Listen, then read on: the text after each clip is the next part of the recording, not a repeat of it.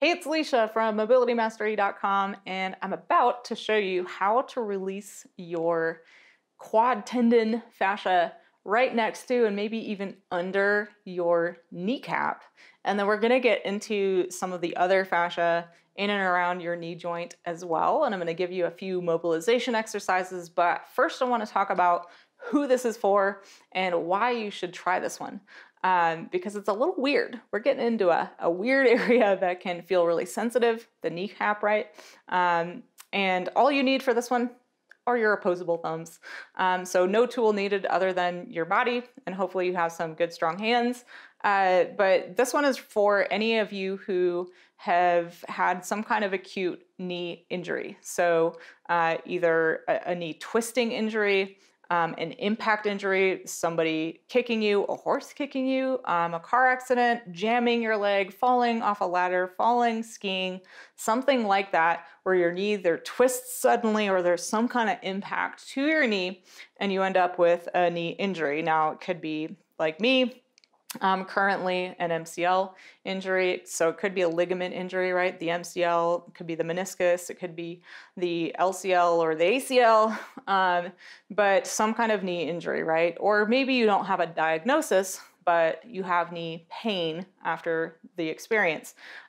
If you're ever in a really acute injury scenario like that, what tends to happen is the dominant muscles that you have in and around your knee and the tendons that attach there are going to contract really powerfully to protect you.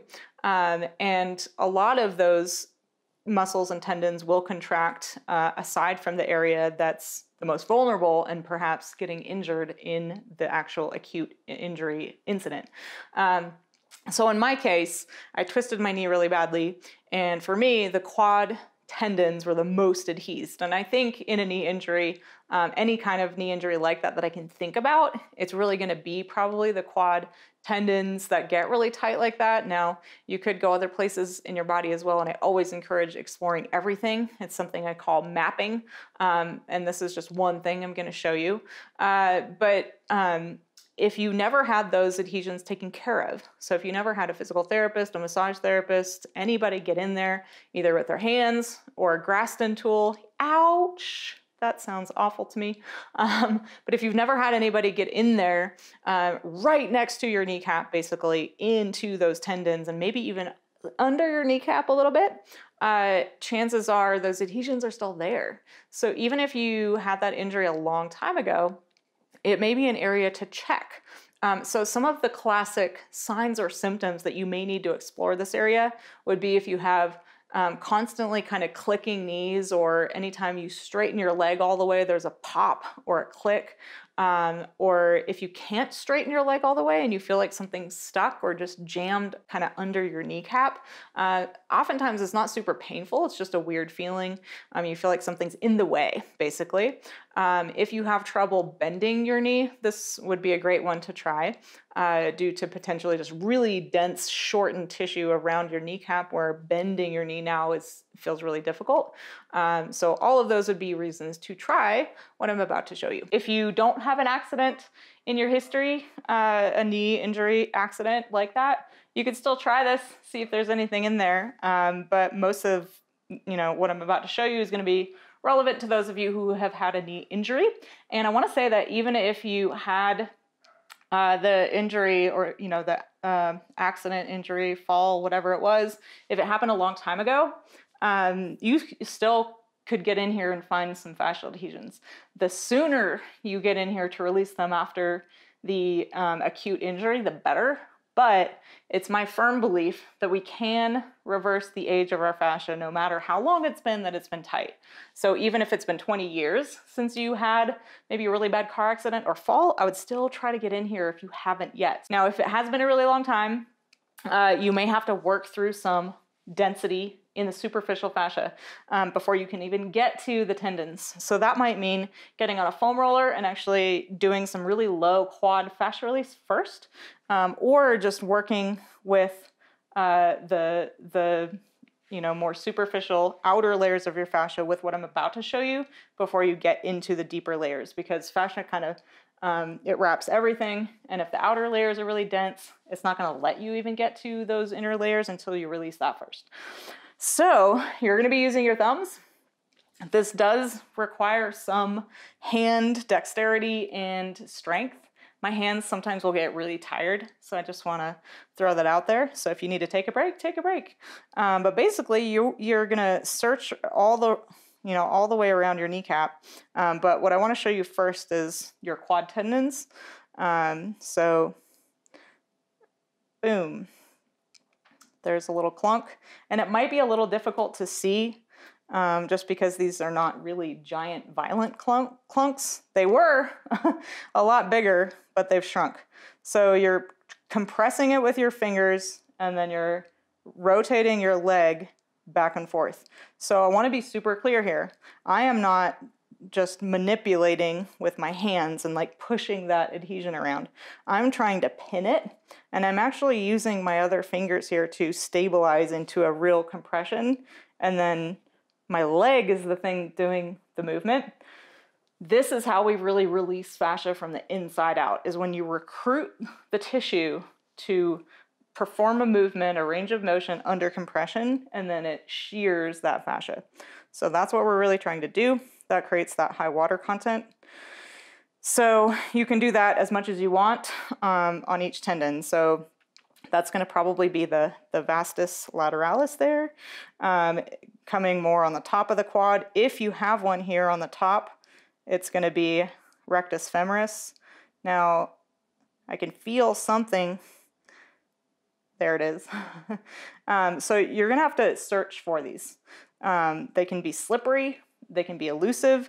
They're swimming in a sea of healthier fascia here typically, and they themselves are the dense, unhealthy parts, so they can kind of slip away from you. Boom. That was a good one. There we go. So right now I'm staying kind of far away from my kneecap, even though I'm pretty close here. So there's my kneecap. That's where we were. So there's a good inch or so between. Now, what I want to show you is how to get really close. So you would, you know, I have spent so much time around here. So you can, I'm not going to bore you guys and have you watch an hour of me releasing this fascia here, but you can spend a lot of time in this area because it's really dense. It might take you a while to even find a clunk. And then once you find it, you might want to go over it, you know, a lot. And of course, my general rule with fascia release is 30 to 40 seconds per spot. But that's if you're a beginner. So if you are a beginner, maybe keep it to 30 to 40 seconds. If you're not a beginner and you like how fascia release feels, or you know for sure you're not in some kind of fight, flight, or freeze response, basically reacting against what we're doing here, if you can relax into it, or maybe even consider that it feels good, you can stay on here for a minute, 2 minutes, doesn't matter. Now, you don't want to spend 10 minutes on one spot, but you could spend a good minute or so on any spot you find. And then you would want to go further towards the medial side, and that's going to get that VMO, tendon. So clunking. This one's pretty small, and you probably can't see it because of the angle. But what I want to show you then is getting perhaps close to and under this kneecap. So I've kind of grabbed something here on the inside, and it is getting a lot smaller. I've been working on this a ton, but I'm getting really close to my kneecap now. And that actually is feeling pretty good on me, so I'm going to move to this side and see what I can show you guys, because this is the really unhealthy stuff on me. Oh, there it goes. So I can feel my patella right here. And, oh, okay. So you kind of have to slide your thumbs almost under it and then rotate. And basically what you're doing is isolating the adhesion away from the kneecap. So you're kind of moving the kneecap out of the way and then performing the rotations. So I can get under here and see if there's anything there. Not really, it's all right there. Boom, boom. When this was really acute for me, when I was in my initial stages of acute injury, I was able to get what felt like a good 1/4 of an inch under my kneecap, and that was a weird feeling. But I want you to keep in mind, the kneecap it's movable. Like, it should actually move. You don't want a kneecap that is totally rigid and stuck in place. Of course, you don't want it moving too much, but it is movable. So you can kind of move it out of the way. You may notice I'm kind of stabbing myself here and getting a little red from my fingernails. I did cut them for this video, but apparently not enough. So if you're going to do this on yourself, maybe cut your fingernails so you don't stab yourself too hard. So that you're going to repeat that all around here as much as you can. Now, I have another video on the channel that I put out recently where you're going to use your elbow to do some quad fascia release, and I like combining these two. So if you haven't done that one yet, I would encourage you to add that to this one. We'll put a link to that video in the description below this one. But I want to talk now about getting in here, because you may have an adhesion actually in this patella tendon fascia, or any of the other fascia here. There's quite a lot going on around the knee fascia-wise. I can't find the adhesion anymore that I had here, but I did have a pretty sizable one here, and when I released it enough and then straightened my leg, pop! I got a really good pop out of my knee, and I got greater range of motion. So this is just something to check, is this lower stuff. So same thing. You want to just play around with placing your fingers there, compressing the tissue, rotating back and forth. That's pretty much it. Now, I want to talk about opening up all the fascia of your quad especially, but as much as you can around the knee, because one of the reasons you're gonna have unhealthy fascia here and then have knee issues and have maybe an unhealthy bursa or a knee joint that's not happy or tendons or ligaments that aren't regenerating like they need to is a lack of blood flow. And while releasing the fascia directly in and around the knee if you have an injury like this is important, if you don't also open fascia in the rest of your leg, it may not be getting the blood flow it needs. So I would include a lot of quad and quad hip flexor fascia release here. If this is you, if you're finding a lot here, a lot of IT band quad fascia release for all the quad IT band fascia that gets stuck together, maybe some adductor fascia release, and then maybe some calf fascia release as well if you really want to be thorough. Of course, I always recommend doing your whole body as much as you can so you're optimized. And I want to show you just a couple other things to include here in different positions for some knee mobilization. All right, this is just going to be some mobilization of the knee from straight to bent using gravity. And then we're going to use the thumbs here again to just hold tissue in place, and we're essentially trying to stretch it a little bit like taffy here. So this is a bit more of a pin and stretch versus compress and shear, but it's really beneficial just for creating some heat and some friction and mobilizing tissue that maybe is limiting your range of motion to bend your leg. So as you're doing this, and you can place your thumbs in kind of different places and play around with what feels good to you. What feels good to me right now is this spot right here. And I'm noticing that it's really dense. So what I might actually do is stop on this spot and go back and forth. And I'm noticing like, yeah, that's actually like an adhesion, a density that I wasn't able to get in that other position. So I might make a mental note of it here and try to come back to it with my thumbs in the other position that I just showed you, or potentially with my elbow, but I'm gonna make a note of that. But we're gonna try to just get a little bit of looseness and fluidity back just from here. So basically, this is as simple as it is. It's just compress, drop your leg, compress, drop your leg. That's it. And this is making my thumbs really tired, my hands generally. And then the other thing that I like to do in this position is actually just put my hand under my leg and drop completely. So I'm letting this relax completely. And if you have really tight tissue and tendons and fascia in the kneecap here, this is a really great way to just let go of all tension.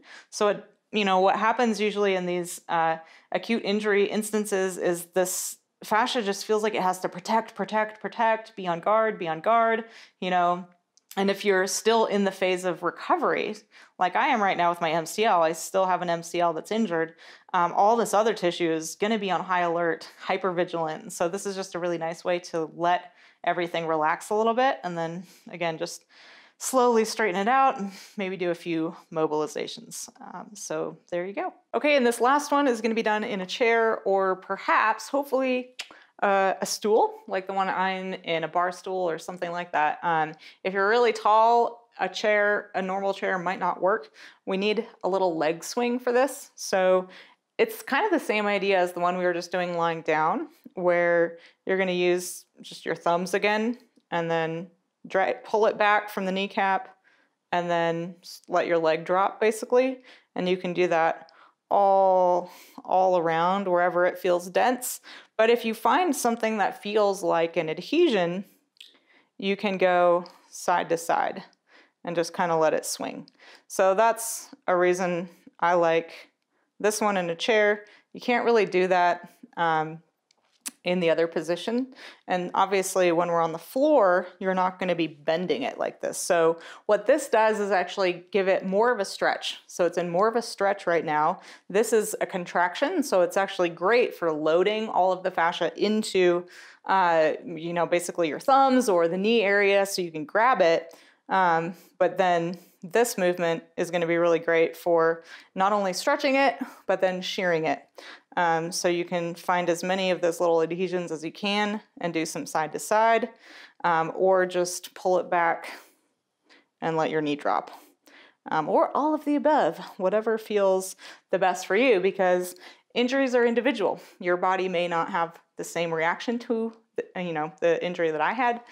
So you're just going to play around, use all of the things I just gave you to see what works best for you and your body.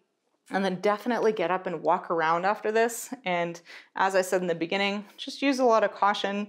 Don't be afraid to experiment, but go really slow, go really gentle at first, and make sure you're listening to your body. So if you get anything at all that feels dangerous or unsafe, like a sharp shooting pain or electrical, or just it's a danger signal from your body, just don't do it.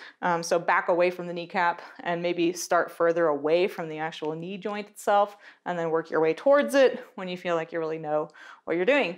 So I'd love to hear if you try this and how it feels for you. And I'd especially love those of you with an actual acute injury, whether it's been years or it's recent, for you to comment below. Because one thing I know for sure is when we hear other people saying, oh my God, I tried this and it worked, or hey, I tried it and this one thing worked, but this other thing didn't, or here's what I did that worked for me. I know it's going to inspire somebody else, especially for those injuries that were maybe a long time ago that you feel a little not hopeless about, hopefully, but I know it can be difficult to find answers for lingering pain that's from compounding compensations from so many years of an injury maybe not being dealt with properly. So give this a try, share your experience below. If you have any questions for me about this, post them below as well. I'll do my best to answer them or make a future video if it's maybe providing me with a new topic for something to film for you guys. So thank you so much for watching, and I will see you next time.